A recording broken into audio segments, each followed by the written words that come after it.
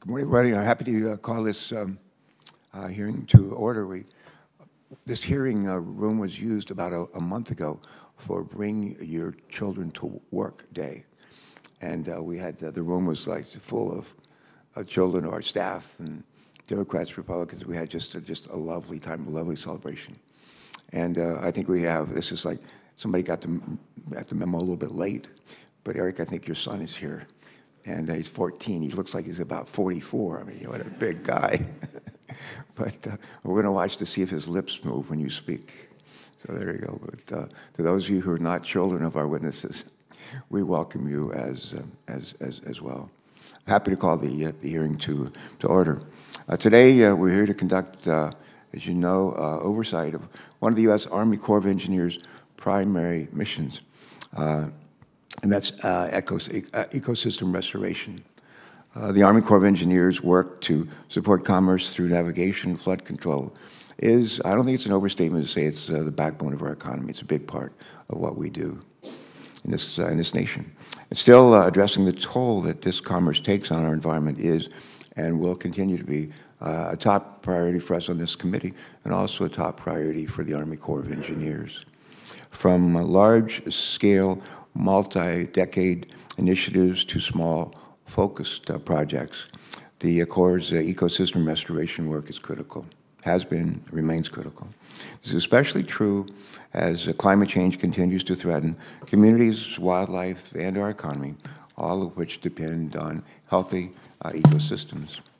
As many of us know, the Biennial Water Resources Development Act, known as WRDA, establishes the authorities for the Corps' future work.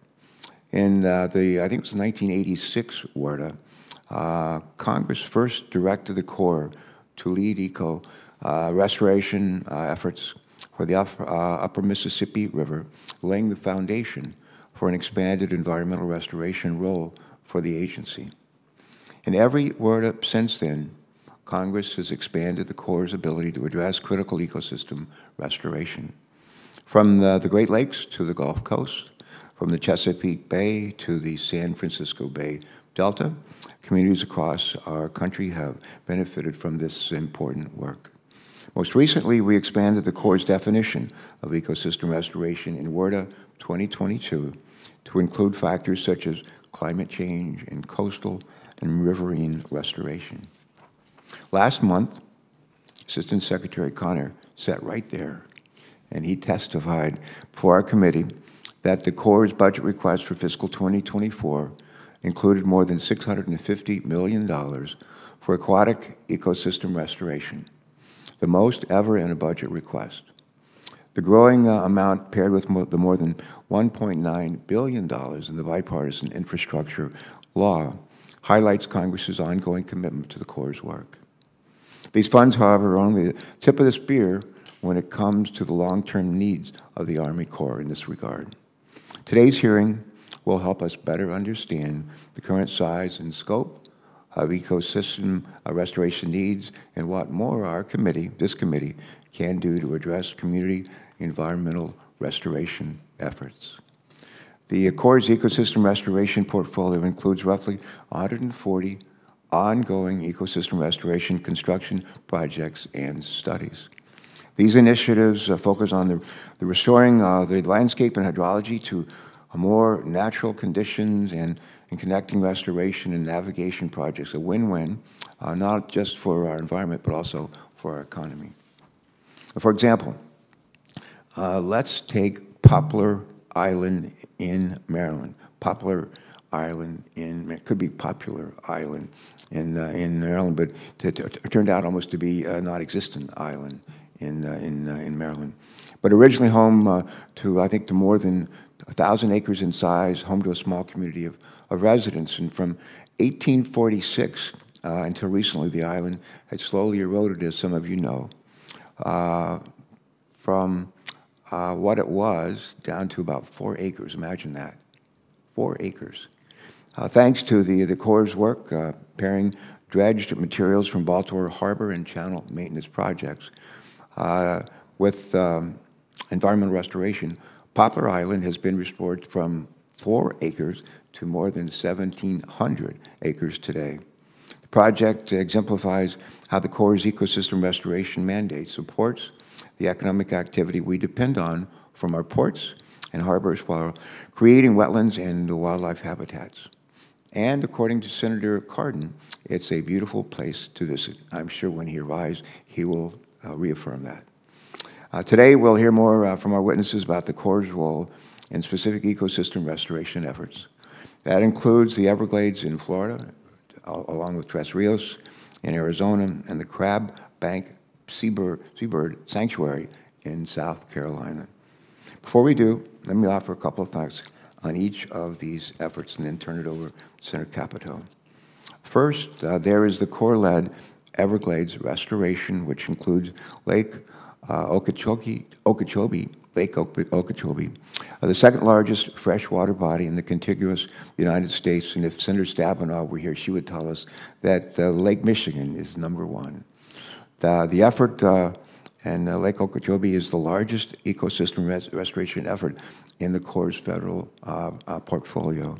According to the Corps, these federal investments in Florida are generating annual cost savings of over $300 million by preventing flood damage to property while fortifying water supply infrastructure and protecting fish and wildlife.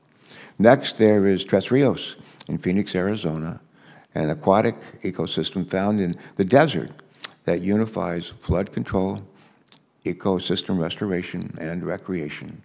This project includes an engineered levee as well as the restoration of over 1,200 acres of wetlands, hiking trails, nature trails, and much more. These wetlands are critical for a state that is going through an historic drought.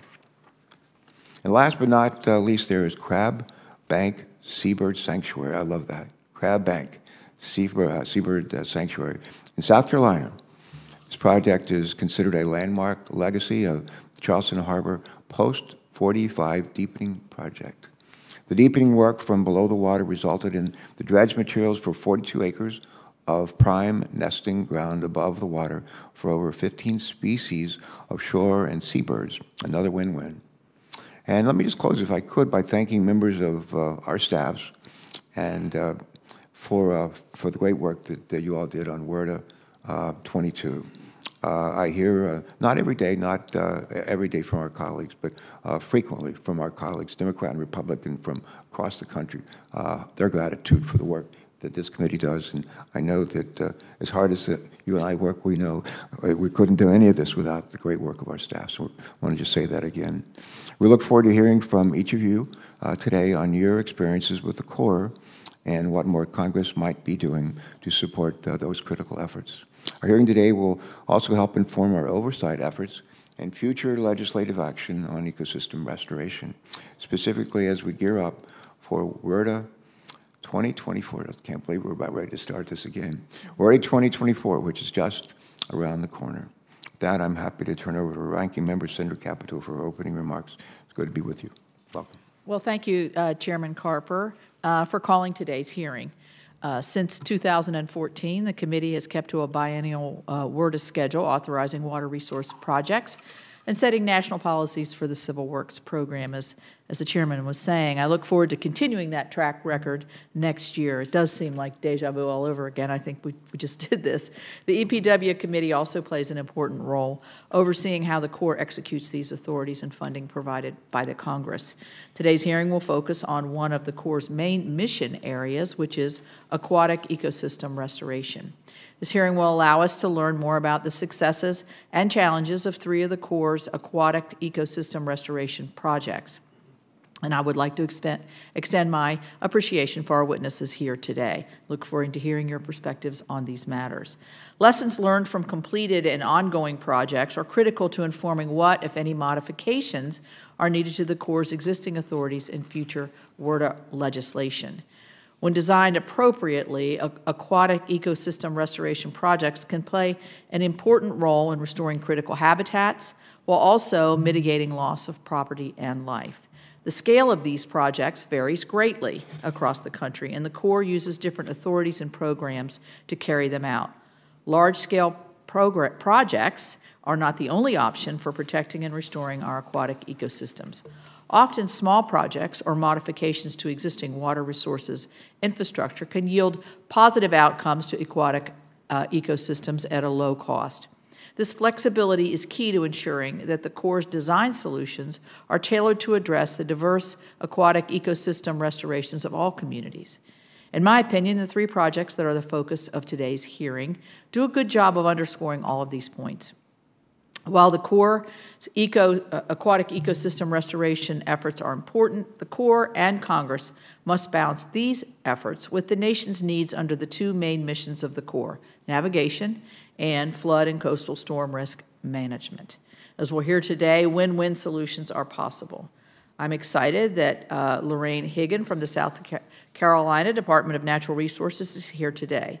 The South Carolina DNR partnered with the Corps in 2021 on the Crab Bank Seabird Sanctuary in Mount Pleasant, a beautiful spot, South Carolina. This project was completed under the Corps' 204 authority.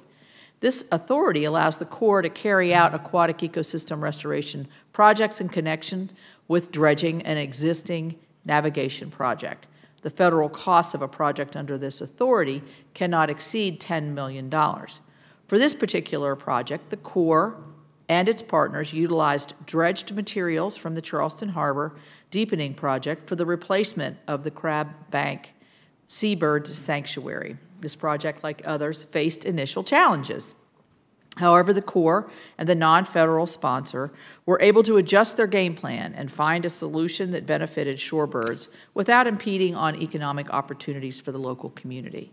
Since the completion of the project, the small island has seen a return of shorebirds and seabirds. This project is an excellent example of how federal, local, state, and private groups can partner together to provide meaningful, lasting results in an effective manner. So I know we look forward to Ms. Higgins' testimony because she will share how this project's story in South Carolina. Our witnesses' project-specific stories will help us understand how we can balance our water resources needs and maximize the use of our taxpayer dollars. I look forward to hearing also about the challenges and suggested improvements to existing authorities as we prepare for the next WRDA. Last month, as you mentioned, we held a hearing on the Army Corps fiscal year 2024 budget request and implementation of WRDA 2022 with Secretary Connor and Lieutenant General Spillman. It was evident at the hearing that each of our states face a diverse range of water resources issues and opportunities. I am hopeful that we take lessons learned from the projects discussed today and use them to improve water resources projects of all types across the country. Chairman Carper, I look forward to continuing our partnership to develop the next bipartisan WRDA bill. And again, I express my gratitude to our witnesses. Senator Carper, thank you so much for those remarks. And now we're going to hear from our panel of witnesses who will share with us their perspectives on the Corps' ecosystem restoration projects. And we're going to start off with Eric Eichenberg. Let me just make some brief comments about Eric. Chief Executive Officer of the Everglades Foundation, environmental nonprofit that's focused on restoring America's Everglades. He has served in this role for over 10 years, leading a team of nationally recognized scientists, educators, policy experts, and communications and development professionals. Mr. Eichenberg and the team are committed to protecting the roughly 3 million acres of endangered habitat that is vital to Florida's economic and environmental viability. Mr. Eichenberg, we thank you for being with us today, and you may proceed with your statement. It'll be made part of the record in its entirety. Thank you so much. Please proceed. And welcome. Thank you. Chairman Carper, Ranking Member Capito, and to the committee. My name, as the chairman mentioned, is Eric Eichenberg, and I'm privileged to be CEO of the Everglades Foundation, celebrating its 30th anniversary in helping to restore America's Everglades through science, advocacy, and education. I want to thank the committee for this hearing and for inviting me here today. Restoring America's Everglades is producing benefits far beyond their ecological value, including driving Florida's clean water economy, protecting drinking water supplies, providing flood risk mitigation, and carbon sequestration. The U.S. Army Corps of Engineers has been an indispensable partner in this undertaking, together with the state of Florida. Thanks to recent federal and state investments, we are at a point of incredible progress and momentum. Following congressional passage of WRDA 2000, Everglades Restoration incorporates 68 separate public work projects that will store, clean, and send water south on the Florida Peninsula. It is a national example of how traditional and natural infrastructure can be combined on a massive scale. Under the Comprehensive Everglades Restoration Plan, or CERP, these projects were funded with a 50-50 federal-state cost share. We thank Congress for their recent investments, including the funding to the Army Corps within the bipartisan infrastructure law, and for your recognition of the importance of America's Everglades. The Army Corps has completed several non-CERP projects, like the Herbert Hoover Dike repair, and in partnership with the state of Florida, restoration of the Kissimmee River and the construction of bridges along the Tamiami Trail. In recent years, the pace of CERP projects is unprecedented. For example, east of Lake Okeechobee in Martin County, construction of the C-44 reservoir is complete. East of Naples, a 55,000-acre habitat restoration project in the Picayune Strand is nearly finished. South of Lake Okeechobee, the Corps recently broke ground on the crown jewel of Everglades restoration, the EAA reservoir. This reservoir is a national priority and a model for prudent and efficient way to fund mega projects with taxpayer dollars. These and other projects confirm that restoration works, and I cannot overstate the importance of these results. With improved southerly flow, we are already seeing habitats reestablished in areas of Everglades National Park that just 5 years ago were parched by drought for half the year. As you may know, Florida's coastal estuaries have been plagued by toxic blue-green algae that closes beaches, restricts fishing, and is a harmful threat to wildlife and people. The algae blooms are fed by the unavoidable dumping of polluted water from Lake Okeechobee. The fortified Herbert Hoover Dike and the EAA reservoir will reduce those harmful discharges by 55%, having a profound positive impact on Florida's tourism-based economy. Storing, cleaning, and sending this clean water south is essential to Florida Bay. Its gin-clear waters and lush seagrass meadows makes Florida Bay the fishing capital of the world, a body of water alive with manatees, dolphins, and a wide variety of coveted game fish. Today, however, the bay is suffering from too little fresh water. A restored Everglades will also provide a natural defense against saltwater intrusion due to sea level rise. Flowing more water south will protect our nation's largest mangrove forest. Restoration will also protect existing peat soils in the Everglades that enhance the sequestration of new carbon. We're at a critical juncture. With sustained federal and state investments, this can be the Everglades decade, in which we achieve the dream of robust, healthy river of grass following a century of development. The stakes are high, both for the 9 million people who rely on the Everglades for fresh water and for the nation as a whole. Florida's tourism-based economy depends on clean water, and our economic research shows that Everglades restoration yields a 4-to-1 investment. Senators, you should be proud of the bipartisan progress in restoring America's Everglades. On behalf of the anglers, the realtors, the fishing guides, the business owners, and the millions who depend on the Everglades, let me say thank you, and please do not stop now. All right, thank you, and we won't. But do you pronounce your name Bala? Bala? Okay, Ms. Bala, please proceed. Welcome. We're delighted that you've joined us. I appreciate the opportunity to speak before the committee about the importance of Army Corps support for ecosystem restoration projects. I'd like to invite Chairman Carper and Ranking Member Capito, and especially Senator Kelly for inviting me to be here today. The City of Phoenix is the 5th largest city in the United States and is the local sponsor for multiple U.S. Army Corps of Engineers ecosystem restoration projects associated with the Salt River, which is our main river channel through Phoenix and the surrounding cities. These projects are part of Senator McCain's Rio Reimagined legacy for the Phoenix metropolitan area. Rio Reimagined recently became the 20th EPA Urban Waters Federal Partnership location.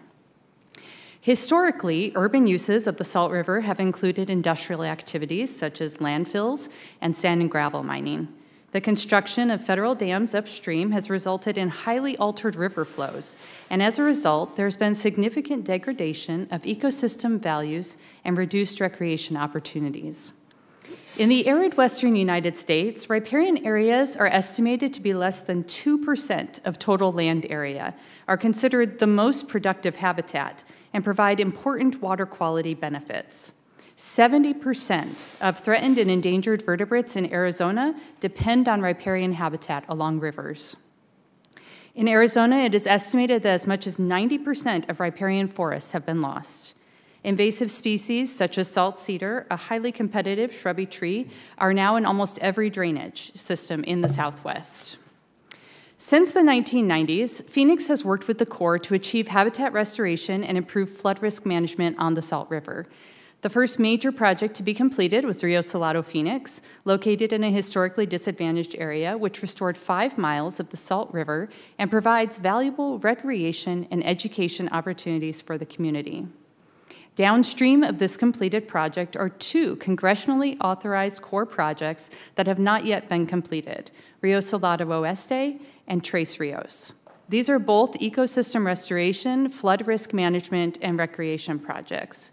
When combined with the completed Rio Salado Phoenix, these will create approximately 19 contiguous miles of restored river corridor through Phoenix, directly benefiting river flows, habitat, wildlife, heat risk, and access to the river in disadvantaged communities. This is why, for the last 10 years, the city has been focused on obtaining the support and funding from the Corps and our congressional delegation to complete these 2 projects. Today, I'd like to highlight Tres Rios project to illustrate the multiplicity of benefits from Corps ecosystem restoration funding. Tres Rios, when complete, will cover approximately 7 miles of river channel and the adjoining bank, including almost 400 acres of constructed wetlands, a levee, in-river restoration, and effluent treatment elements. Tres Rios' use of constructed wetlands to treat wastewater using natural processes make this a unique Corps project that helps compliance with regulatory standards while simultaneously providing quality habitat. By implementing this eco-friendly infrastructure, the city has avoided the need to spend $375 million on additional infrastructure for the 91st Avenue wastewater treatment plant. Through the treatment and direction of wastewater, combined with the invasive species removal and native species plantings, the area supports more than 200 species of birds and other wildlife, including some species listed as threatened or endangered under the Endangered Species Act. This habitat also provides recreational access to natural river spaces in an urban environment and offers benefits from carbon sequestration, shading, and other cooling effects, which are important heat mitigation elements in our desert city. A substantial amount of the invasive tree salt cedar was removed as part of Tres Rios. This removal and the preservation and additional planting of native vegetation reduces fire risk, both in terms of fire severity and frequency. Salt cedar removal is also beneficial to native habitat by creating a more conducive environment for native plants to germinate and grow. The river channel through Tres Rios facilitates passive aquifer recharge by allowing water to naturally infiltrate groundwater, while the levees constructed on the north bank of the Salt and Gila rivers protect nearby neighborhoods from flooding. So as I've shared, the benefits from Tres Rios are wide-ranging, from habitat to flood reduction to recreational opportunities. The City of Phoenix is appreciative of the many benefits that have come from collaborating with the Corps, and we fully support the Corps' mission in undertaking and completing ecosystem restoration, particularly in the Southwest. This year, the Corps Los Angeles District has been working on a post-authorization change report to update the costs for the remaining phases of Tres Rios. The City of Phoenix will be seeking an authorization for construction in the 2024 WRDA bill to complete Tres Rios' in-river restoration and trailheads. Thank you very much. Thank you very much. And now, Ms. Riggins, welcome. Good to see you. Thank you for joining us. Thank you so much. Chairman Carper, Ranking Member Capito, I'm so excited to be here today to share with you the success of the Crab Bank Ecosystem Restoration Project in South Carolina. For the record, my name is Lorianne Riggin, and I'm the Director of the Office of Environmental Programs for the South Carolina Department of Natural Resources. I've been with the agency for 17 years and had the pleasure of working with many interested conservation partners, the surrounding Mount Pleasant community, and the U.S. Army Corps of Engineers Charleston District to help oversee the Crab Bank Ecosystem Restoration Project. Crab Bank is a dedicated Heritage Trust property and a seabird sanctuary managed and owned by the South Carolina DNR. It is located in the Charleston Harbor near the mouth of Shem Creek in the Mount Pleasant community. Crab Bank was originally formed with the placement of dredge material in the 1950s. However, over time, due to wave action, tropical storms, and hurricanes, this important seabird sanctuary eroded away. In the early 2000s, Crab Bank was approximately 23 acres, but by 2017, Hurricane Irma came and washed away the remaining half acre of high ground in the early fall, which removed any opportunity for nesting birds the following summer. Prior to Hurricane Irma, the island served as an important predator-free refuge for a variety of state wildlife action plan conservation priority species. Although all these species may not nest on the island each year, here are a few examples that have nested here at Crab Bank. Brown pelican, royal tern, sandwich tern, gull-billed tern, black skimmer, laughing gull, American oyster catcher, willet, snowy egret, and tricolored heron. Besides providing nesting habitat, the sanctuary provides winter loafing and feeding habitat for numerous species, including large flocks of shorebirds that roost on the island at night. Of the 65 seabird, shorebird, and wading bird species collectively known as waterbirds that utilize South Carolina's coastal habitats throughout the year, 47 are listed in our state's Wildlife Action Plan as high conservation concern. 3 are federally listed and 4 are state listed. These waterbirds nest in colonies with thousands of other birds laying their eggs on the ground. Crab Bank is one of the few places on the coast where these species can come nest undisturbed from human presence. This is incredibly important as lack of nesting habitat may be limiting shorebird population stability and growth. Research shows that shorebird and seabird populations have shrunk overall by 70% in the last 50 to 70 years, with an accelerated decline during the last 3 generations for most shorebird species. The coast of South Carolina is the most rapidly developing area of our state, and much of this is occurring along our shorelines, which has the potential to further decrease abundance and distribution of coastal waterbirds throughout their life cycle. In addition, increased recreational use along our shorelines further limits available nesting habitat. Thus, restoration of Crab Bank was an extremely high priority for the survival of many coastal waterbirds.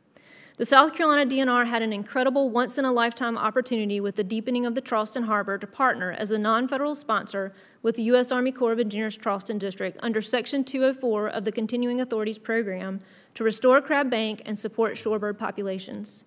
Construction on Crab Bank was completed in 7 weeks in 2021. Approximately 660,000 cubic yards of dredged material was placed with varying elevations to diversify habitat. This increased Crab Bank in size from less than half an acre to 80 acres total, with 32 acres of available shorebird and seabird habitat above mean high water.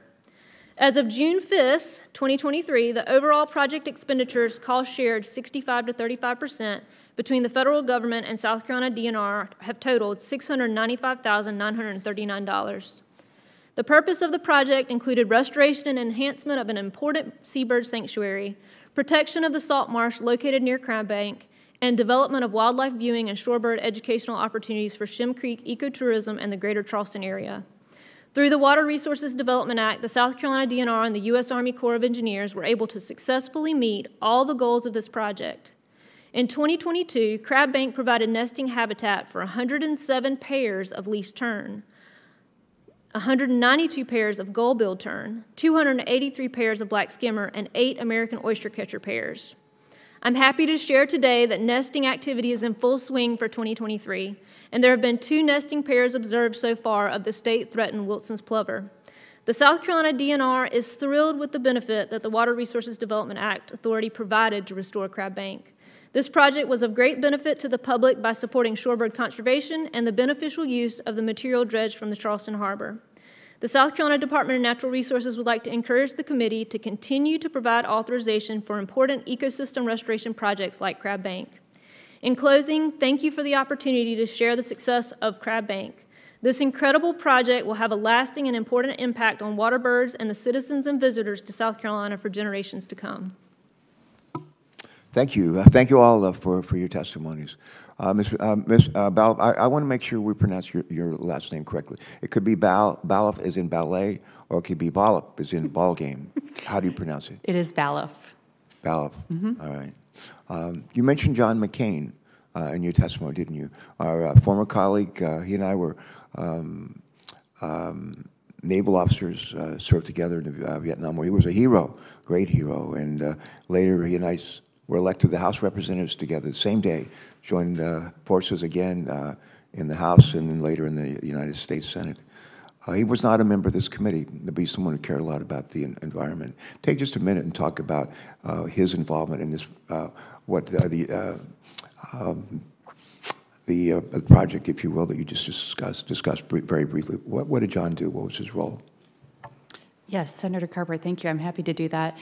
Senator McCain really spearheaded what is called the Rio Reimagine initiative in Phoenix, and he's been very supportive of all of the ecosystem restoration that's been happening through Phoenix, but also in surrounding cities. So Rio Reimagined really came to be because of him, and it is a 56-mile stretch of the Salt and Gila rivers through the Phoenix metropolitan area that involves many different cities, tribal nations, and nonprofits, or educational institutions, Arizona State University, for example, that have all come together to collaborate and look for ways to work together to improve the overall river corridor through this metropolitan area for the benefit of all of our citizens. Good, thank you. This Memorial Day, we celebrated the 50th anniversary of the return and release of hundreds of POWs, Vietnam-era POWs released by the Vietnamese all those years ago, and we celebrated their lives. John McCain and I, John Kerry, worked together with the former President George Herbert Walker Bush to get the Vietnamese government to turn over information on hundreds of additional missing in actions from the war, and that led to the normalization of relations between the United States and Vietnam. They're now one of our top 10 trading partners in the whole country. And U.S. Navy vessels call on Vietnamese ports, and we have a remarkably strong economic and growing, actually, defense relationship with them. So that's a bit far afield, but I can't let the mention of John's name go by without saying some of that. Let's see. I like to quote Mark Twain from time to time. He said a lot of things that are worth remembering. One of the things that he said is that the two most important days of our life are the day we're born and the day we figure out why. And I understand in your life that there's an interesting twist to that story, and that quote has special meaning to you. When did you figure out why you were born?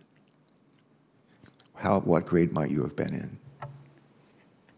Was that question directed at me, Senator Carper? Were we ever in the 8th grade? Um, I'm good. Okay, wrong witness. Wrong witness. All right, we'll try. Okay, we'll try you, Ms. Riggin. Same question. Yes. When did you figure out why you were born? I would. Then say we'll come back and figure out why Mr. There are lots of whys. The most recent why is my 9-year-old son. But early on, as a child, I had a strong desire to make a difference in this world, and my strong desire was to make a difference for natural resources. And I learned that at a very early age, that that's where I needed to focus my energies, and I have a lot of it. And so I believe you do. And so in 8th grade, I sent a letter to the South Carolina Department of Natural Resources requesting information about what kind of jobs could I do for the state and serve the state and its citizens and the natural resources. And they provided me some information, and I ran with it and got a degree and got my foot in the door, and I've been there ever since. So right. Good.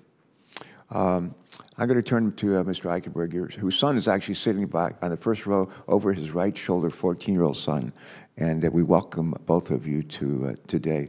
For folks like young people who might be like his contemporary in high school or maybe in college or not, well, why should they care about? Why should his generation, your son's generation, care about what we're discussing here today? Why is it relevant in their lives? Well, Mr. Chairman, I thank you for that question. In the spirit of bipartisanship, I do want to take a moment to acknowledge your former colleague, Senator Bob Graham, When the Everglades restoration was passed in the year 2000, he worked with my former boss, Congressman Clay Shaw, to ensure that that was a bipartisan effort, and it continues to be that way to this day. That's great. And for children watching our body politic to find our environmental issues where we can come together in a bipartisan way, I think it's a great example for the next generation. And I will just say that 10 years ago, from my perspective, watching what was billed the lost summer in Florida due to algae outbreaks stemming from the Army Corps discharging water from Lake Okeechobee, it rallied voices that had not been at the table, business leaders, tourism officials, realtors.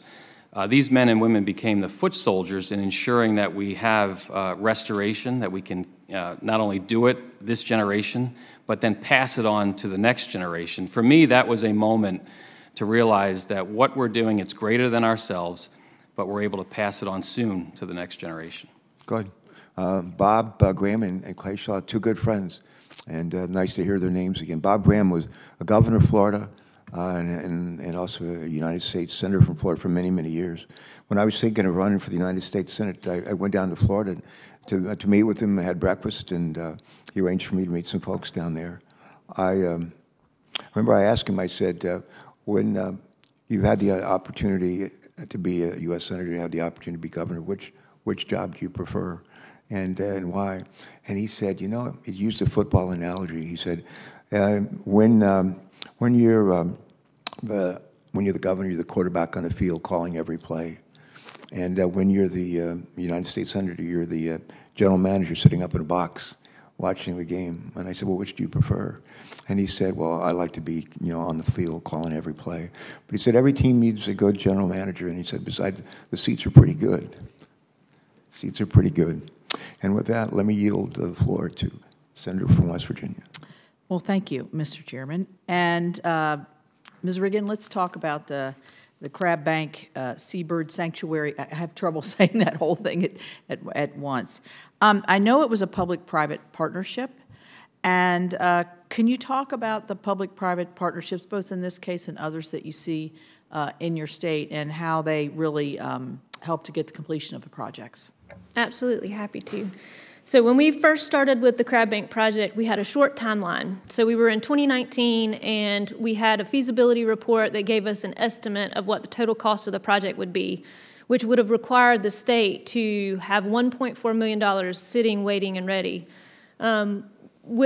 Given budget constraints, we figured out we needed some help. And so we also already had conservation interest groups like the Coastal Expedition Foundation, which is a nonprofit arm of a local ecotourism outfit, the Coastal Conservation League, Audubon, South Carolina, that had the expertise to help fundraise. And under the state's statute, we have something called the Non-Game and Natural Area Statute that allows the South Carolina Department of Natural Resources to receive funds for the purpose of non-game management. And so we utilize that funding opportunity under that existing state statute and the expertise of our conservation partners to help us rally within the community to help leverage additional funds to bring to the table, so that we were sitting, waiting, and ready for that $1.4 million had that been the ask of the Department of Natural Resources as the non-federal sponsor. Mm-hmm.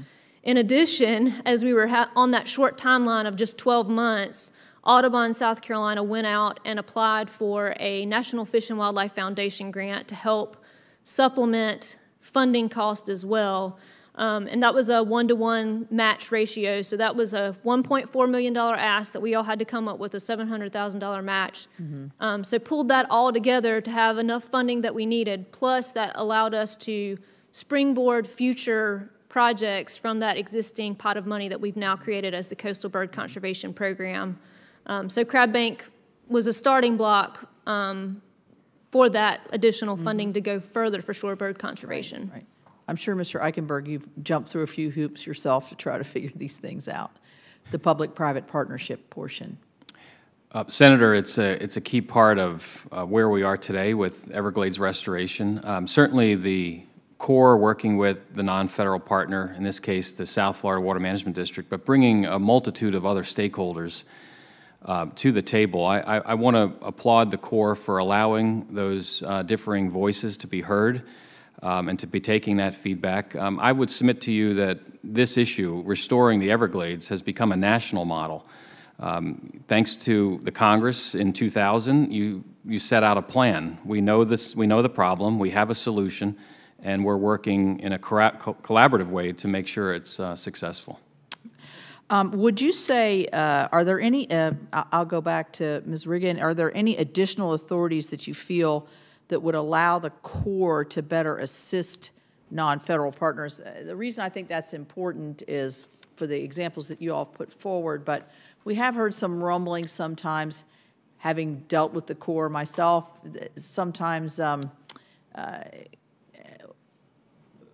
needing a little bit more assistance for them to be able to help their non-federal partners. Did you find that was a challenge or not? Are you finding that?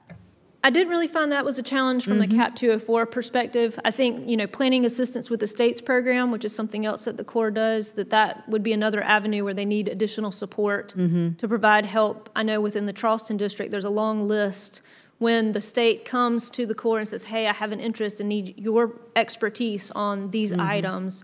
I think that's an area that probably additional support could be given to help them address a lot of the planning assistance for the state's request. Does anybody else have a comment, Ms. Bailiff, on that particular issue? Any other authorities the Corps might need to better assist non-federal partners? Yeah, I think that I certainly agree with Ms. Riggin. One other thing I would add is that additional resources for the Corps once the Civil Works project is complete is sometimes very useful as things come up over time with these ecosystem restoration projects. To be able to continue to work with the Corps on them and finding solutions can be quite a useful exercise. So I would add that. Thank you, Senator Capito. Thanks. Mr. Eichenberg, do you have any other?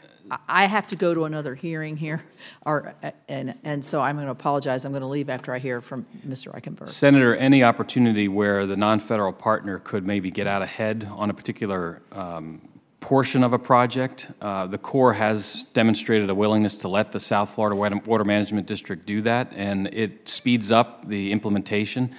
So we appreciate the Corps at least willing to do that, and if there's additional authority to allow that to occur even in a greater manner, we would certainly support that. Thank you all.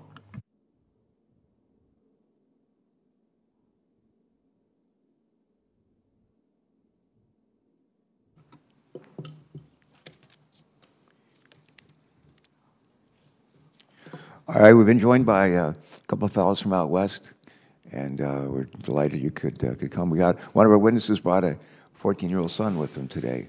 And would your son raise his hand? Raise his hand, sir. Go ahead. Raise your hand. There you go. You got some people up here. I think Senator Capito has a couple of sons. I have 3 sons. And Alex Padilla has how many? 3? 2? 3? Your guys are a little bit younger. 3 sons as well, and all 3 will be on summer vacation as of this Friday, so please pray for us. You're in our prayers. But right now, you're recognized. Any questions you want to ask? Thank you. Mr. Chairman. These conversations are all too timely. I think as a lot of us in the field know the significance of a recent Supreme Court ruling that limited the scope of the Clean Water Act, and more specifically, the federal government's ability to protect thousands of miles of rivers, streams, creeks, and adjacent wetlands throughout the western United States. At the California State Water Board, this is how they framed it last month. Wetlands provide an important buffer and filter protecting our nation's waters. But in the semi-arid watershed, most will not be able to satisfy the court's requirements for a, quote, continuous surface connection to bodies that are, quote, waters of the United States in their own right, so that there's no clear demarcation between waters and wetlands. Ms. Bailiff, as given your role in the city of Phoenix, I wanted to ask, are there particular challenges posed by an increasingly arid West for aquatic ecosystem restoration projects? And I guess the bigger picture question here is how important is ecosystem restoration, not just for the restoration of habitat, but for the economic health of communities, as well as water quality, recreational opportunities, et cetera? Yeah, thank you, Senator Padilla. Yes, it's very important, and it's also challenging in the desert Southwest. But ecosystem restoration, I would argue, especially along our rivers, is one of the most valuable things that we can do in terms of ecosystem restoration. These riparian areas are some of the most productive and rich areas and have the most benefit. They also draw a lot of economic interest in development along the banks as well. And so it also draws a lot of people into the river and really helps them connect with nature, which I think we know from social sciences really provides a lot of mental and emotional and social and physical benefits to our communities. So while it's a challenge, I think it's a challenge well worth pursuing. Great. I know in your testimony you mentioned that the genesis of the Tres Rios Ecosystem Restoration Project was a need to treat wastewater discharges. As a native of Los Angeles, I know all too well the challenges of restoring aquatic ecosystems in a highly paved urban area like Los Angeles. Thanks to many years of hard work, as well as funding from the bipartisan infrastructure law, the U.S. Army Corps of Engineers and the City of LA is making progress to restore historic riparian and freshwater marsh habitat along 11 miles of the 52-mile-long Los Angeles River. But referencing back to the Tres Rios project, in brief, how's that impacting drought resiliency? I assume it's been helpful. I assume there's been progress. Anything you can highlight? And then, once again, more broadly, what advice would you have for Western cities looking to improve water quality and to restore habitats while facing all the same challenges? Yes, thank you, Senator Padilla. So I'm going to try and remember all of those questions. I might need you to refresh me on a couple of them as I go on. How's the project working? The Tres Rios project. How's that working? I'm sorry, say that again. How's it working? Yeah. So Tres Rios was originally constructed, as you say, to treat wastewater effluents. So the water is treated at our wastewater treatment plant, and then it goes into these constructed wetlands that actually help to polish and finish, remove some nitrogen, chlorine attenuation, things like that, to meet Clean Water Act requirements before we then discharge it into the river. In fact, all of the water that supports the Tres Rios ecosystem restoration does, in fact, come from that wastewater treatment plant. So all of the water from that wastewater treatment plant is beneficially reused, which I think is one of the really great aspects of this and a really good way to use water, especially in a time of drought, because it's not only going into the ecosystem, it's going downstream and being used in other ways downstream as well. Okay. And then just, again, given that experience, whether it's design, whether it's funding sources, what advice would you have to other jurisdictions throughout the West dealing with the same changing climate, the same water supply challenges? Yeah, I certainly know that the wastewater treatment process that we engaged in with the constructed wetlands saved us hundreds of millions of dollars in terms of what we would have otherwise had to spend. So simply from a financial perspective, it made a lot of sense, but also the benefits that we accrue from the flood attenuation, flood risk management, from the ecosystem restoration, and the visitors we get from not only around the world, but also from our local community and across the United States, make this a really valuable project. So certainly we have found it extremely beneficial, and I would definitely advocate for looking at ways to have those multiple uses of water that provide those multiple benefits that we've seen from Tres Rios. Excellent. Thank you so much. Thank you, Mr. Chair. That was an interesting description of the work that you've done out there, and it's really ingenious, and it's highly commendable. Senator Kelly, good to see you. Others have been, I've been noting whether we have, with respect to some of these issues, looking forward in the future of our planet, we have a dog in this fight, in these fights, and we also have children and grandchildren. Thank you, Mr. Chairman. You have both. So you're recommending. Senator Padilla was a great lead-in to me, but yes. I will first defer to my colleague on the other side of the aisle if he's ready. Larry, Lindsay, I'm sorry. Yeah. Jump right in, bud. Thanks, Senator Kelly. I'll be very welcome, Ms. Riggin. How you doing? Appreciate you coming to the committee, Ms. Chairman. Thank you for having the hearing, and to my colleagues. We're trying to figure out how to say this, the name of this entity down in South Carolina. We're tripping over it pretty badly. Okay, But well, we'll get it down. Okay, you know, I was very much involved with you. I was just impressed with how you brought people together. The Crab Bank, I mean, it's a place for birds to nest, right? And it was a win-win with the city of Mount Pleasant, the DNR, the Corps of Engineers. If you could, just tell the chairman a little bit about the project, but what was the key to bringing people together? Thank you, Senator Graham. Appreciate the invite to be here and appreciate the support from your staff as well today. You know, I think the key to the hurdle that we ran into with concerns regarding the project, and so the Crab Bank sits at the mouth of Shem Creek, and there was some concern from the community. When you hear you're going to put 660,000 cubic yards of material, they have concerns about where that material is going to go. And so we had an opportunity with the Corps of Engineers, and thankfully the dredging timelines worked out that we were able to go and rerun a coastal model to help provide some data as to where the material would go, as well as when we went through the feasibility process, we had 25 different alternatives of a footprint that we were looking at for Crab Bank. And so because we had so many choices on the table and we had additional data and time, we were able to, you know, calm the fears and concerns of folks where that material was going to go and making sure that it was going to stay on Crab Bank. But I think the key to that is just people being open and honest, and the continued communication between not only DNR working with the town of Mount Pleasant, but also the Army Corps of Engineers sitting down with the town of Mount Pleasant, that we were all coming at it together, knowing that we had the goal in mind for this island for shorebird conservation, and everybody bought into that idea. It was just we had to make sure that everybody was comfortable with how we were going to go about doing that. And I think it's just open and honest communication and often. Well, our office was a part of that, and I want to echo, I appreciate the role you played in the DNR and all the agencies involved, state, local, and federal, and I think it was a win-win. So thank you very much. Appreciate you giving me a chance to speak there, Senator Kelly. Thank you, Mr. Chairman. No, we're delighted that you could join us. Thanks, always. All right, Senator Kelly, you're on. Thanks. Thank you, Mr. Chairman. And I want to extend a very special welcome to Tricia Balef, who's joining us today from the city of Phoenix.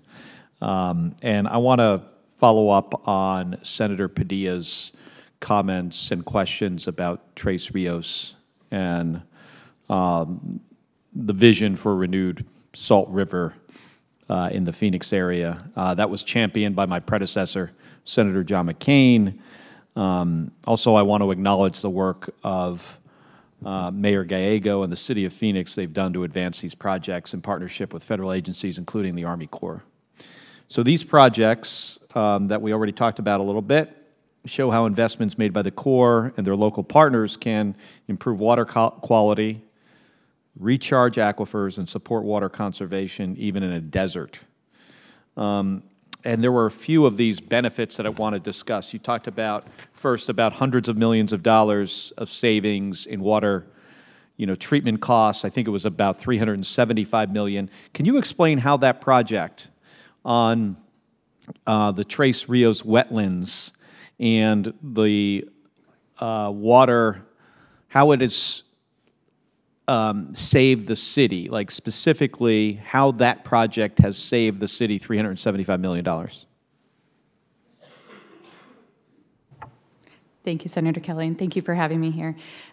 Yes, absolutely. So back in the late 1990s, I would say, there were new Clean Water Act requirements through the Environmental Protection Agency for discharges of wastewater into waters of the United States that were going to necessitate some significant infrastructure investments in our existing wastewater treatment plant. And we had been working with demonstration wetlands to see how they would effectively treat this kind of to these levels.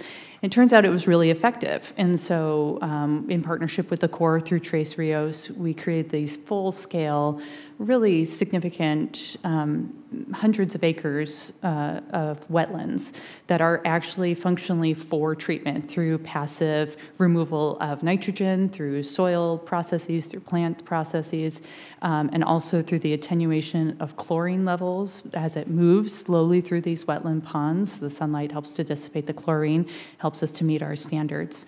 So does that mean since it's downstream, so the wetlands are downstream of the wastewater plant, does that mean you can push water through the treatment plant faster? And maybe, I mean, is it less energy costs? Where is the financial savings coming from? So the financial savings is the avoided costs of the infrastructure that we would have had to construct otherwise. In terms of energy costs and timelines, I'd have to check on that. So it's really, you have to build less infrastructure because you have this downstream wetland. We did not have to build the hard infrastructure because of the wetlands. Okay.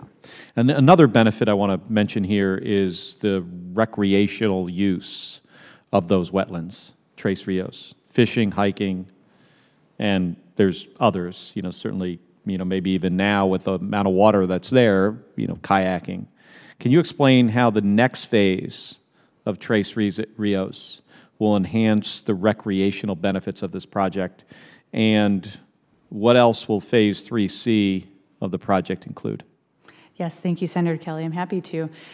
So right now, the maintenance paths are used as trails by folks who come visit, but there are no trailheads. It's not technically open to the public per se because there are no formal trailheads for them to enter through. So the number of people who can come at one time is pretty limited, and it is really only at one location. So in Phase 3C, part of the finishing phases of Tres Rios is to construct some trailheads along the Tres Rios so that really it opens access and a lot more people can come and enjoy, especially those from the neighboring communities. And the rest of Phase 3C is really finishing up the in-river restoration on the western end of the Tres Rios property down to the Agua Fria River. And can you confirm that the reason the city and the Corps can't begin work on this next phase of the project is because there is not the authorization from Congress yet? That is correct, yes. Well, Mr. Chairman, I hope that in the next WRDA bill, we can include that authorization so they can finish Phase 3 of the Tres Rios project and the city can move forward on this project. Right. And I am out of time, but I have another question. Go ahead, please. All right. Ms. Bailiff, still, there are, I think in your opening testimony, you may have talked about a little bit more of the Salt River ecosystem. I wasn't there for that. But can you explain to the committee the issue of the salt cedars on the Salt River and what risk they pose to the city and the region? Yes, thank you, Senator Kelly. Salt cedar, for those of you not in the Southwest, you may not be familiar with it, but it is a highly invasive shrubby tree.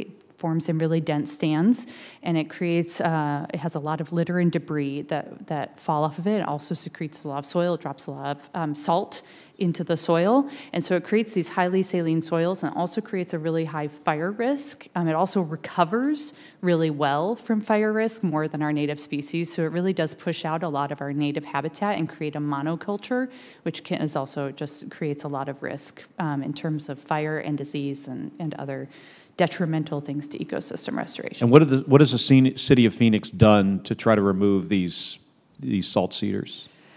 Yes, it's a very difficult problem plaguing a lot of agencies across the Southwest. So Tres Rios removed a lot of salt cedar. It was a huge benefit to the river in that area, but it is an ongoing challenge. We do continually remove. We also really try to replant with native species whenever we remove, so that it gives them a competitive advantage to be able to take root and outcompete the salt cedar as it tries to resprout. What can the Army Corps do to help? You know what? More projects to help remove salt cedar would be fantastic. Is there any innovation out there? Are they trying to, instead of remove it, and I know there's always risk in doing this, but are there any pilot projects that are taking a different approach? Senator Kelly, I'm not aware of any pilot projects. I think where we're at right now is trying to find the appropriate balance of managing salt cedar, increasing native habitat, but accepting that probably there's going to be some level of salt cedar in our Southwest systems, and how can we manage that and keep it to the minimum possible.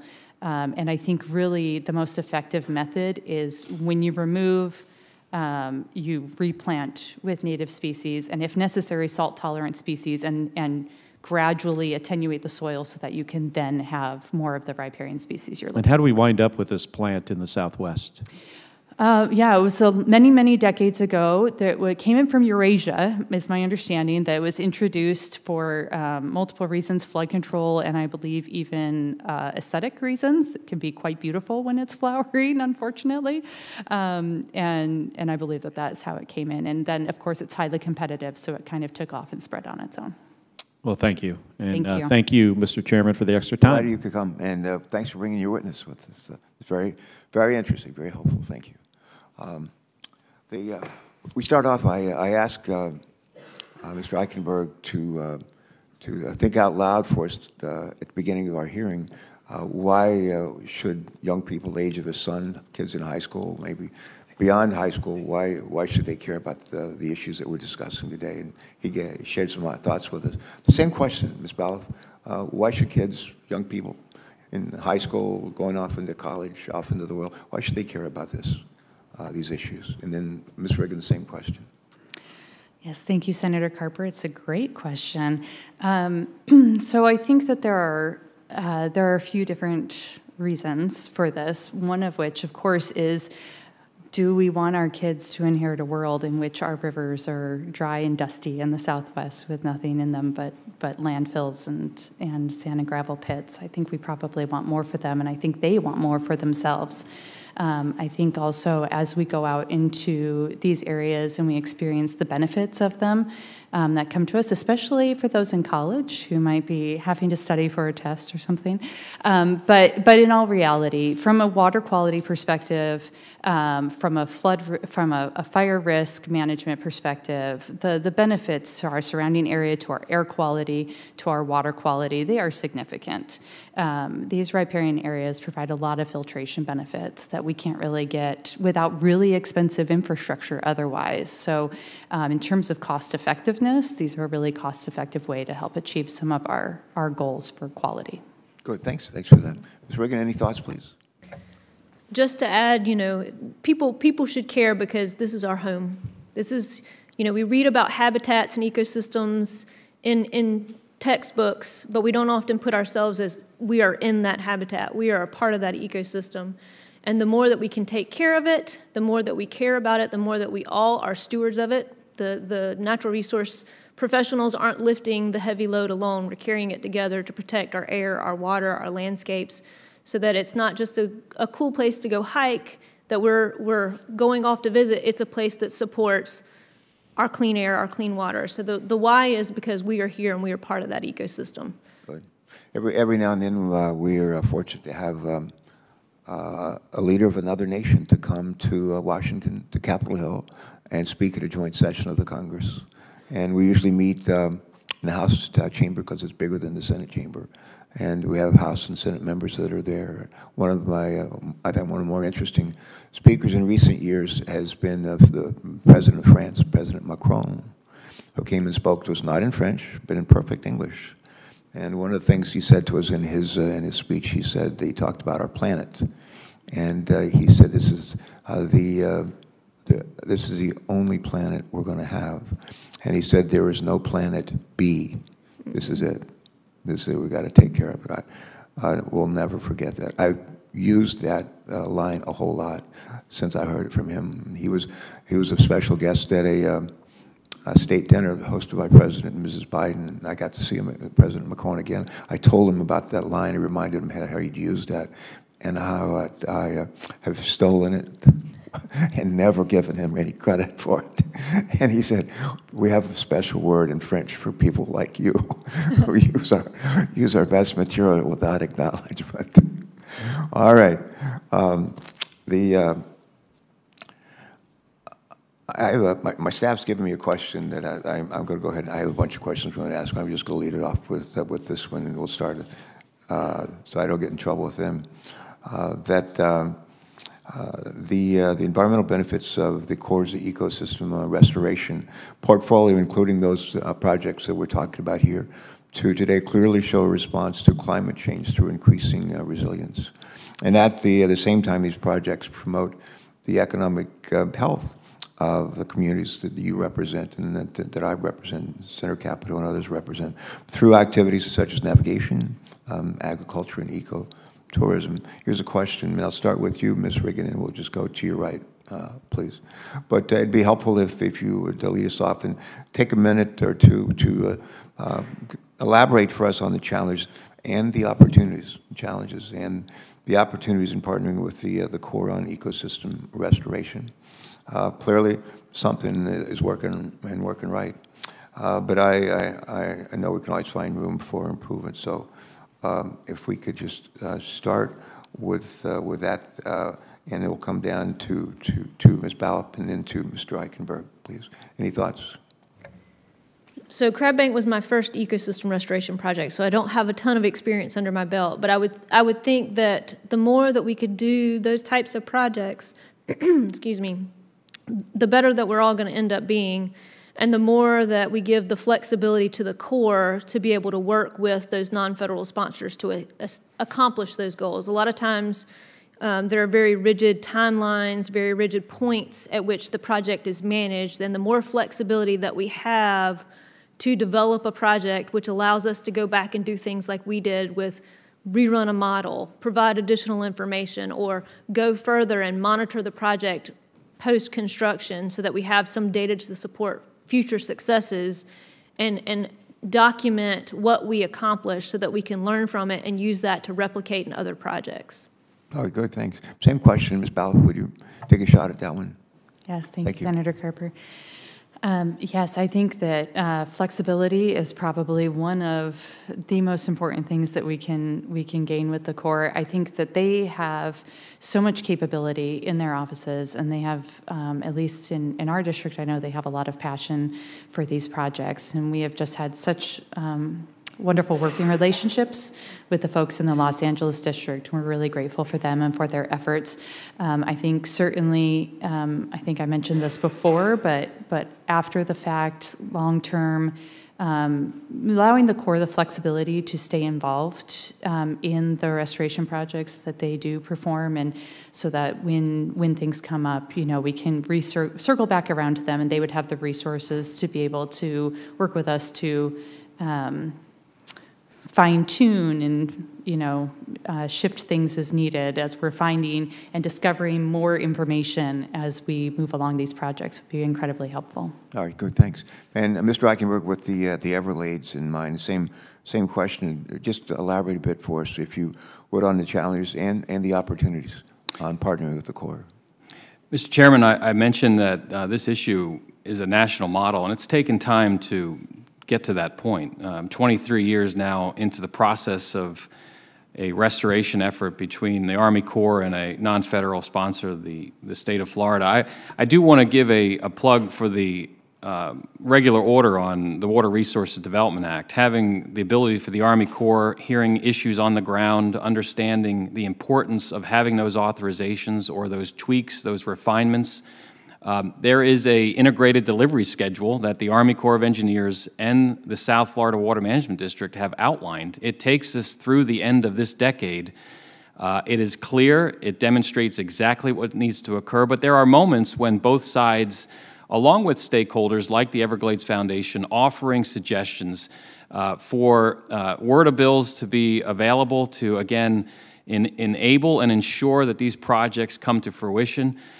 We've come a long way. The ability not only to preserve a drinking water supply for a growing population, but these added benefits, these economic benefits that come with this, the issues relating to storing and sending water south, recharging an aquifer, that's the drinking water supply now for almost 6 million people, and then alone the benefits of pushing against sea level rise and saltwater intrusion. This issue covers the gamut, and having the Army Corps of Engineers identifying the challenges and not backing away from them and seeking assistance from NGOs or the state of Florida to assist in that regard.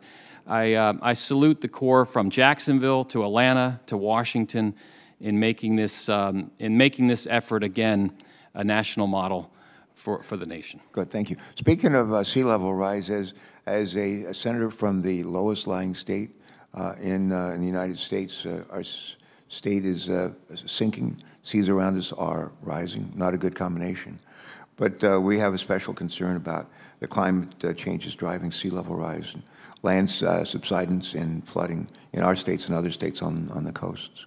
According to a Climate Change 2023 synthesis report summary for policymakers from something called the Intergovernmental Panel on Climate Change, the largest driver of climate change is carbon in our environment, resulting in unprecedented rising global temperatures and corresponding extreme weather events. The same report, however, also points to carbon reduction benefits associated with ecosystem restoration. Question, would you please, this is for you, Mr. Eichenberg, please explain for us how the Everglades project is helping to address the root causes of climate change through environmental restoration. And please also explain for us the significance of the climate mitigation and resilience benefits seen in the Everglades thus far. Well, Mr. Chairman, I think it's important to point out that the Everglades itself, these organic peat soils in the Everglades, have been sequestering or capturing carbon for centuries. It's been building over time. And as we continue to move in the direction of hydrating these wetlands, again, this is a massive plumbing project in Florida to redirect the way fresh water flows. And by storing, cleaning, and sending that water south, you're rehydrating wetlands, a massive wetland forest, a significant wetland area within our world. The ability to hydrate those wetlands sequesters carbon. It takes off roughly about 230,000 cars off the road just in freshwater wetlands, and the climate benefits of keeping those wetlands hydrated. We're also seeing benefits along the coast. The mangroves that surround the Florida peninsula also adds a tremendous benefit on a carbon bank, which the Everglades is. And by having that head of fresh water flowing down to the Florida Keys, through Everglades National Park, down to Florida Bay, it's recharging the Biscayne Aquifer. And that porous limestone within the Everglades, the fresh water permeates through that limestone and pushes eastward. And it acts as a buffer. It pushes against saltwater intrusion, the issues along South Florida's coast with sea level rise. We cannot abandon the issue of restoration within the Everglades to deal strictly or solely with the climate concerns along the coast. They both are interconnected. It complements it, and that's why, with the Army Corps of Engineers, the state of Florida, moving in a very aggressive way to see this restoration, the adaptation, the mitigation issues that come with it are very positive. Good, thank you. Thank you for that. Ms. Balloff, we've already talked, I'm going to raise a question here. We've already talked about the question I'm about to raise a little bit. You may want to add to what's already been said with regards to us, but we understand from your testimony that the Tres Rios project repurposed treated wastewater in the restoration of some 1,200 acres of wetland in the desert, quite a noteworthy feature. In addition to these wetlands and restoration features, the project provides for flood protection and local recreation.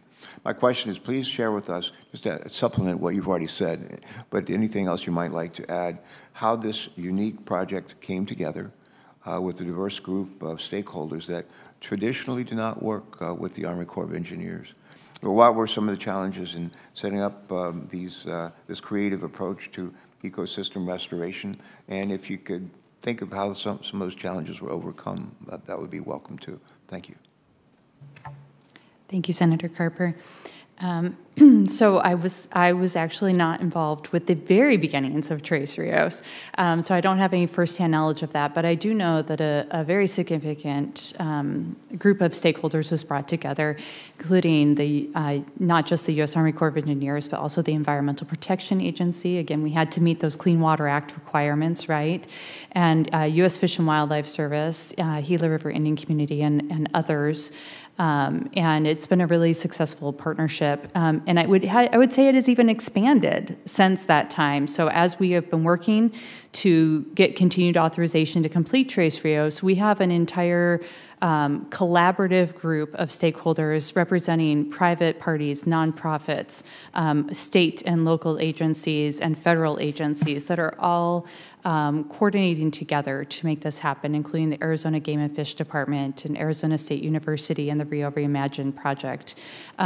So I would say that has given a lot of strength to our efforts, because it has allowed these different perspectives to be brought in. It has also allowed for everyone's ideas and thoughts to be heard ahead of time so that we can figure out the right solution and the right path forward to achieve a solution that makes people feel like they are achieving what they want to, right? Like they are getting what they want out of this project and what they need out of this project. And that's been really valuable.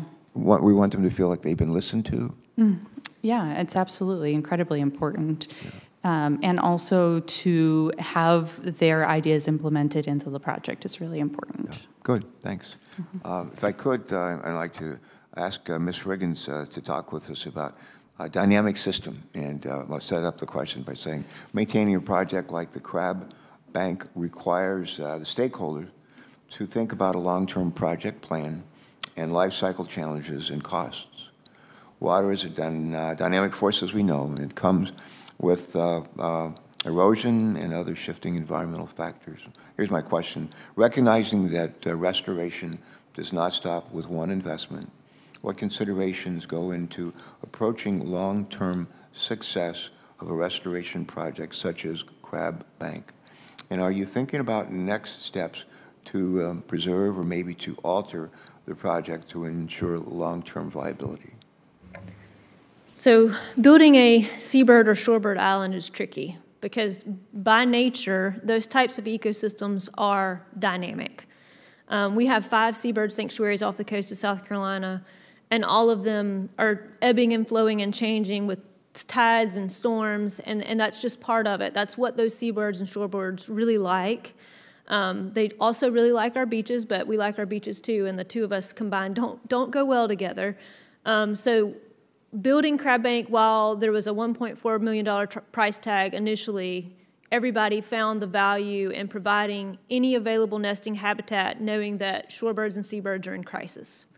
So we wanted to ensure that we could provide the habitat as long as we could, knowing that Mother Nature is going to do what Mother Nature is going to do. There are going to be tropical storms. There are going to be hurricanes that are going to change the footprint of that island. But if we get one successful nesting season, last year we had 500 nests, and that doesn't count individual chicks in each of those nests. That matters. That counts. And so the investment from the department and the community and the conservation partners is we need all the available nesting shorebird habitat that we can.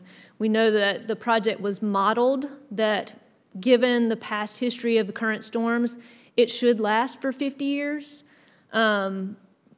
There is hope that maybe there'll be additional dredging material opportunities in the future, as we know that there are limited places for dredge material to go, but it has to be the right sediment composition for us to be able to add it back to the island to maintain that in the future.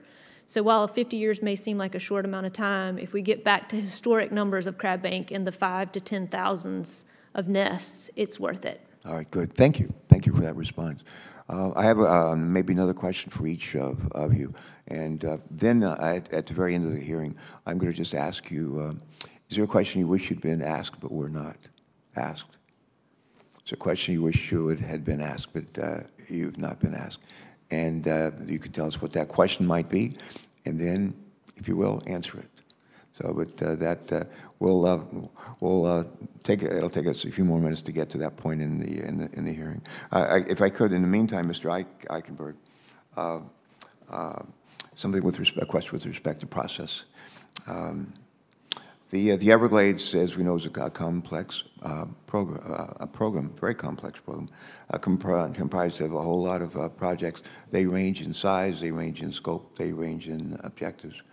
Please describe, if you will, the input that the Everglades Foundation and its partners provide to the Corps, the Army Corps of Engineers, for the Everglades restoration process in order to ensure that restoration proceeds in a timely way and meets intended outcomes.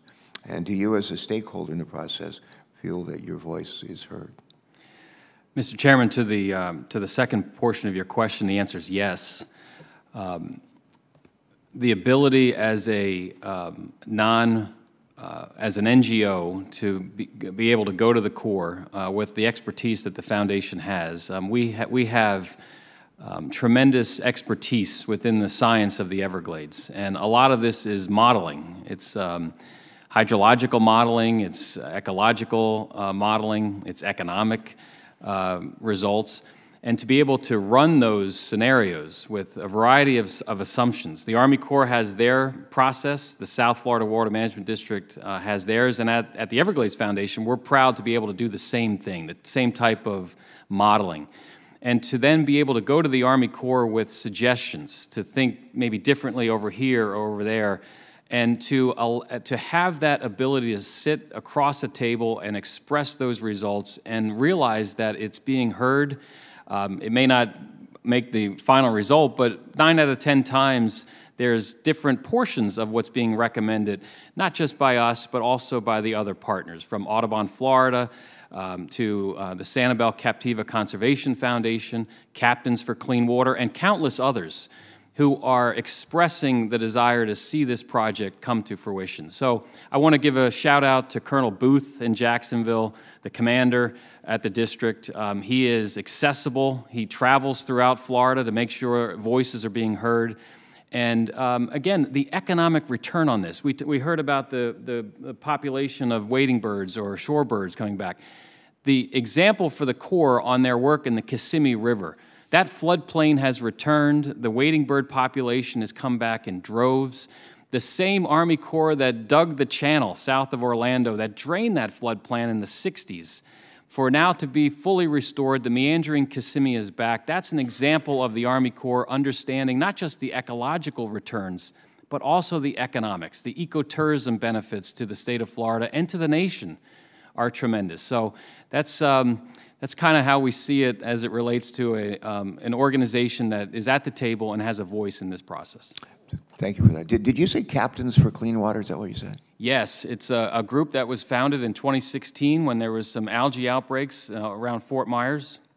And Mr. Chairman, I will tell you, anglers, boat captains, those that make a livelihood on the water. I was standing in a boat in 2016 and the gentleman said, I don't know where your office is, but you're standing in mine.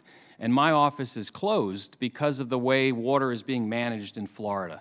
So they've come to the table with realtors, chambers of commerce. This is a business, it's an economic message as much as it's ecological, and those groups and others are having a tremendous impact. Yeah, we have a local chapter of Captains for Clean Water on this committee. Senator Kelly and I are both retired Navy captains. And Thank we you are for your very service. much for clean water. Yes, sir. I have one other question I'm going to ask for Ms. Ballop. It deals with, so really, if you will, a general reevaluation report. I think there's an acronym for that, but what is it, GRR? Have you ever heard of that? I think you have.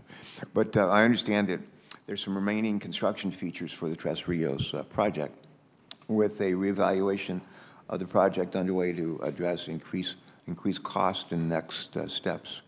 Could you tell us just a little bit more about the phasing of the project and your work with the Corps to ensure benefits are seen without all of the features completed?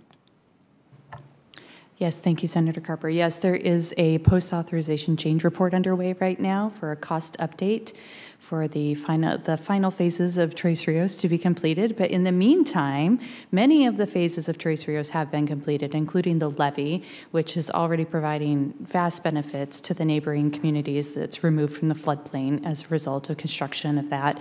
There's also, of course, the treatment wetlands that we talked about that are already providing the benefits for water quality that was released into the river. We also have overbank wetlands and some in-river restoration that people can access, and they do, and they come over from across the nation and all over the world to fish and to bird watch. There's over 200 species of birds. We have pelicans in Arizona, in Phoenix, because of these wetlands. So there is significant bird watching opportunities. Audubon, Arizona does surveys along with game and fish forests, and we have threatened and endangered species there.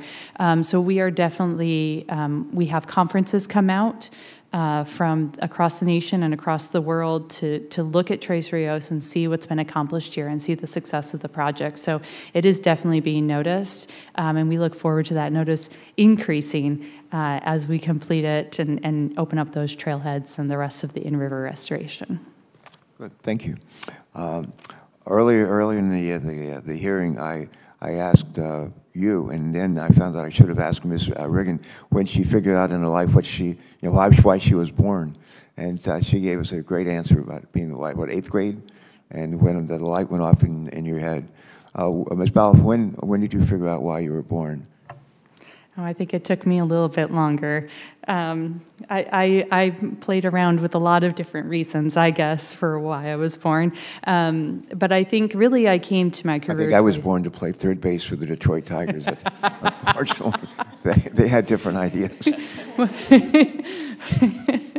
Yes, I really came to it in college. I was in college and I was trying some different majors out, and ended up in forestry at Colorado State University, and it really clicked with me, and my love of the outdoors and my appreciation of what nature gives me personally, and what I could then do to support it right back is really what brought me to it. Oh, that's good, good.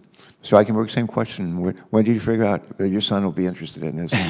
When did you figure out why you were born? I think my moment was in high school. I attended Marjorie Stoneman Douglas High School in Parkland, Florida, and my 11th grade government teacher, Doug Pierce. You still remember his name? He'd be pleased. If he's listening in? I hope he is. If he's not, I want to send him this clip. Doug Pierce is the person who got me interested in policy and public politics and the importance of government service. And I watched my mentor, Clay Shaw, who spearheaded the comprehensive Everglades restoration plan through the Congress in 2000. And I got to see firsthand, as a native Floridian, Clay Shaw, the importance of balancing the environment with economic development in Florida. And we've been doing this for years, Mr. Chairman, as you know, decades. Generations upon generations have either messed it up, and now we're fixing it. And for me to be able to be here in Washington in years past, to see how this process works, to understand the bipartisan nature of the environment, conservation, regardless of our party affiliations, we all unite for clean water, clean air, healthy wetlands, drinking water. And the Everglades is the perfect example for all of that to come together. Not only am I proud that my son Patrick's here with me, but I have 3 other children. And the example that we're doing within the Everglades is the example to pass on for future generations. And Doug Pierce was the key for me back in 1993. 30 years ago, and I hope that anyone listening to this message of hope and success around the environment across the country engages them to be a part of something bigger than themselves. Great. Thank you for that. And Doug Pierce, if you're out there, thanks very much. Get a big assist on the play. Now that we're going to close out with this, I said I just wanted you to give us each a question that you wish had been asked and that weren't, and if you had been asked a question, how would you have responded? Go ahead, Ms. Riggin. Thank you, Senator Carper. I really can't think of anything that I would like to share more about the project. I'm excited that I was asked to be here today to share the success of Crab Bank. I'm thankful for the support of all the conservation community entities that helped raise money for the project to help us get us here. And I'm excited to share, and I touched on it a little bit earlier, about the fact that Crab Bank was so much more than just that one project. By building the relationships with the conservation community and others and highlighting the need for support for shorebird, seabird, wading bird conservation, you know, we had the ability to establish this South Carolina Coastal Bird Conservation Fund that has allowed us to do even more. And we have around $400,000 in the fund that helps us leverage federal grants to continue and further shorebird conservation for the future. And fingers crossed, sitting back here for the Recovering America's Wildlife Act, and hoping that, you know, we'll have a steady, constant, consistent funding stream to support non-game wildlife management in states across the country, like we do with the Wildlife and Sport Fish Restoration Program. Thank you. All right. Yes, thank you. Same question. What would you like to have been asked that you weren't? Oh, yes, I would have loved to have been asked, what's next after Tres Rios? Yeah, what's next after Tres Rios? Thank you, Senator Carper, for asking that excellent question. I'm happy to respond to it. What's next after Tres Rios is Rio Salado Oeste, which is a really important ecosystem restoration project in the Salt River that it will connect our completed Rio Salado Phoenix, which is our completed ecosystem restoration project, with Tres Rios. So right now, we have about an 8-mile gap in restoration between those two projects, and Rio Salado Oeste will fill that gap and will give us 19 contiguous miles of restored Salt River through metropolitan Phoenix, through surrounding disadvantaged. How many miles? You say 19? 19 contiguous miles of restored river once all 3 of these projects are complete. So we're very excited. We did get the project got work plan monies for the Corps to start working on the general reevaluation report for Rio Salado Oeste. So we're getting that underway. I'm really excited for the next steps on that project as well. All right, good, thanks. Good question. All right. Mr. Eichenberg. Mr. Chairman, I think the question of will we ever finish Everglades restoration, because we hear that, and I'll be brief. I think the answer is yes. I know the answer is yes. And by the year 2030, the remainder of this decade, with critical projects that are being planned and are ready for construction, we will do that. And then we shift to perpetual protection, because, again, the next generation is going to have to ensure that what we have fought for, these remaining 3 million acres of Everglades that we are protecting, survives. So we know the problem, we have the solution, and what I want to also highlight, Mr. Chairman, is the political will has really stepped up in a manner that is delivering this. This is a mainstream issue now, and the ability from the President and the Congress to the governor and the state legislature, everyone is moving in the same direction.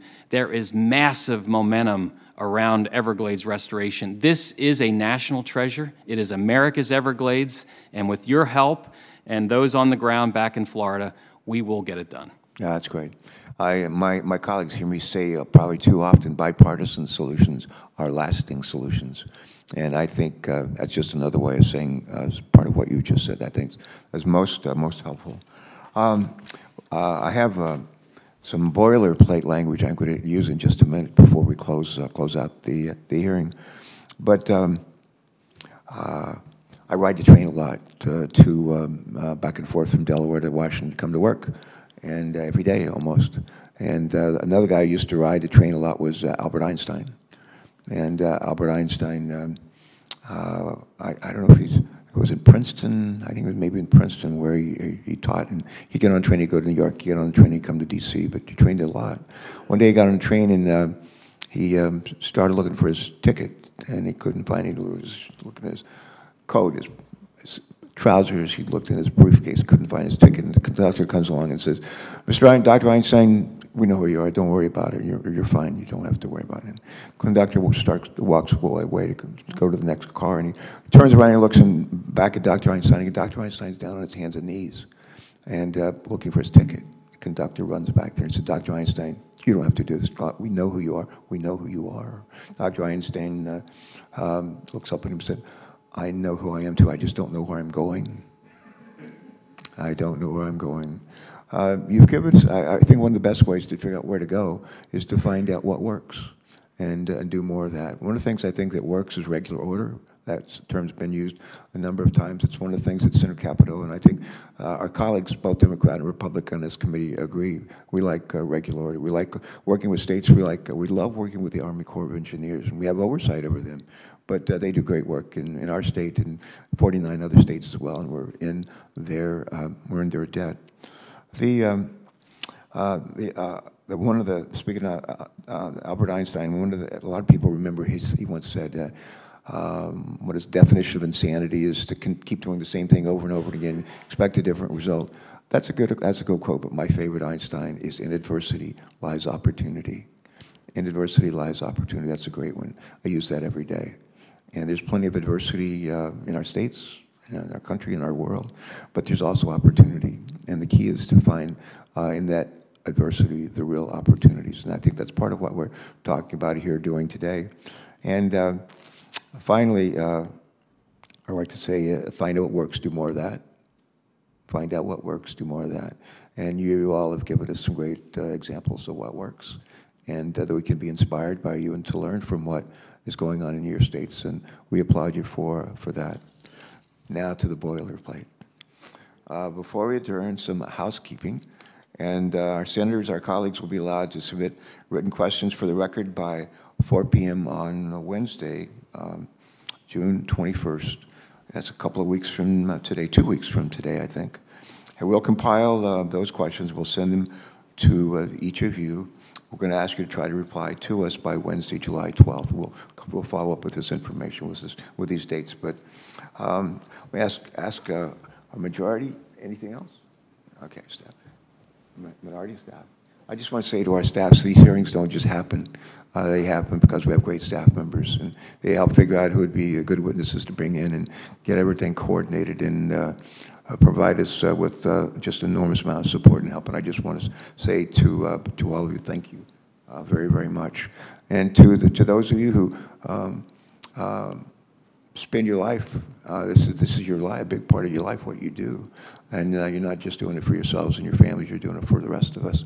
And we thank you for that. We're inspired by you and encouraged by the work that you're doing. So with that, I think it's a wrap, and I'm going to adjourn this hearing. Thank you.